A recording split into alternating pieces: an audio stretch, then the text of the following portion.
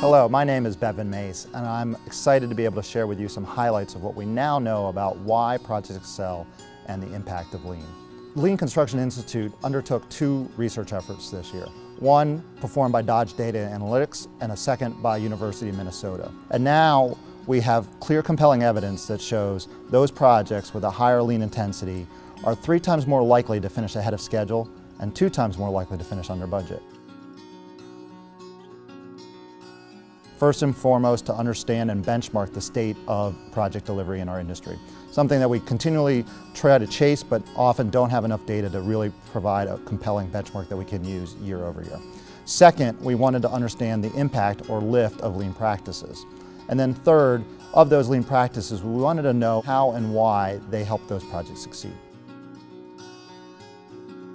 The findings are, when we look at satisfaction and value, is that satisfaction is often very difficult to pin down because it means different things to different people. And so we first asked owners to tell us about their typical projects and their best projects.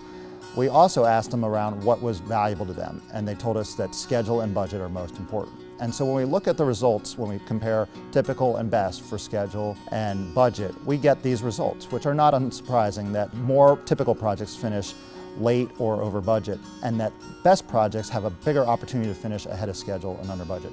What's really interesting to us, though, is one, we now have a benchmark of the state of the industry over a large number of projects between typical and best, and two, we can start to understand what is the differences between the typical and the best projects, and even more important, of the best projects, how do we get to be the best of the best?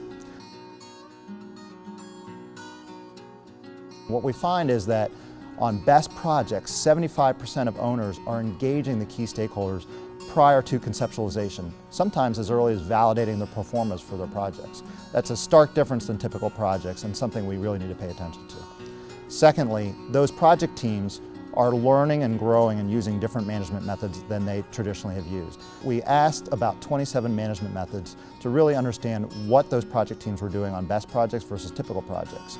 We discovered these 8 are really the top of the list in terms of the biggest gaps. And so when we look at this chart, we see that 44% of the best projects are using co-location, compared to only 6% of those typical projects. So this tells us if we want to move from typical to best, these are the roadmap we can start to explore to generate more value by using those Lean methods.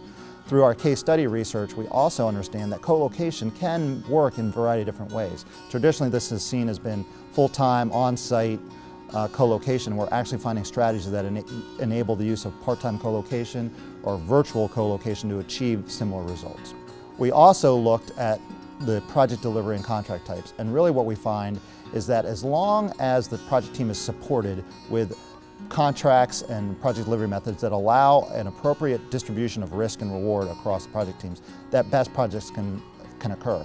However, the really big difference we've seen between typical and best is that really this gap on integrated project delivery and cost reimbursable with shared risk reward is where there's a significant gap between typical and best, and that those project delivery and contract types work together.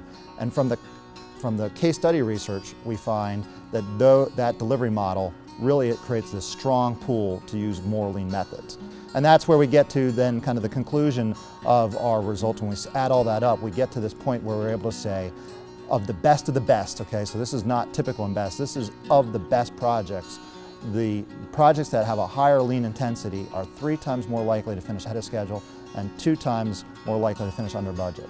So now, does that mean we have to start, if I'm not doing any Lean and I want to go full ramp up to Lean? No, we need to do it in a responsible and intentional way. It's just saying if you're on a Lean journey, get started and go further, and if you haven't started, get started and get, maybe by your 3rd project, you're going to be in that high Lean intensity group.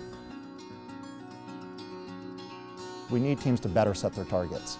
We need owners to help establish them and teams to validate them. We need owners to bring and onboard their key stakeholders much earlier than ever before to help that validation, as well as to start establishing how the team is going to work. And when they're establishing how the team is working, they need to start to learn and grow and increase their use of Lean methods. And then ultimately, lastly, the team has to be supported with a contract that allows that team to learn and grow and not get in the way like some of our traditional contract types. I think there's probably 2 challenges One is, this is an experienced business, and so oftentimes what worked on the last project is what I believe generates the right outcome for the next projects. And so it's really about change and managing change, and that ultimately comes down to an individual conversation. This research makes it clear that a lean culture, along with strategies and tools, can significantly impact project outcomes. A purposeful investment to engage and train a team in some or many of these practices will improve the business outcomes for all stakeholders. Don't let a specific contract or practice stand in your way. There's a lot to learn. Why not get started today? For more on LCI research and tools to assist you in your lean journey, go to leanconstruction.org or seek out your local community of practice.